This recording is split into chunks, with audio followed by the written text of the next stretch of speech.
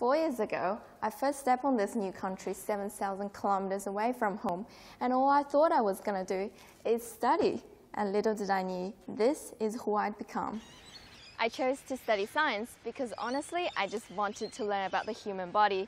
But my genetics lecturer invited us to have a chat about the research opportunities here, and that was really the beginning of my uni.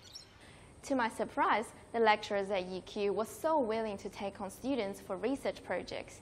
I met great mentors and realized that I was at the best time of my life to try out a bunch of new things. I became a past leader, then a tutor, and I went to all the conferences I could by applying for travel grants, asking around, or being a presenter. Of course, I'm not a natural presenter. I remember going to the undergraduate science conference at the biggest lecture theatre at UQ and thinking, wow, I wish I could talk like that. And here I was, presenting on the same stage a year later. Little did I know, I also got to be on a science publication and receive a Brain Course Award to go to Germany for a neuroanatomy course.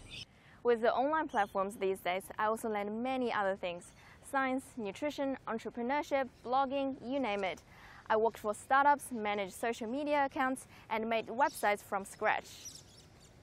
These experiences transformed my beliefs about employability. It's not just about my degree, but the transferable skills that I've gained by taking initiatives in the direction of my passion. Now, I'm grateful for the language, cultural, and self-confidence barriers that I had to overcome as an international student. I did interviews with other proactive international students, became an ambassador and a voice for students. Professional development is a lifelong journey, and I'm very grateful that UQ has offered me many programs to expand my skill sets.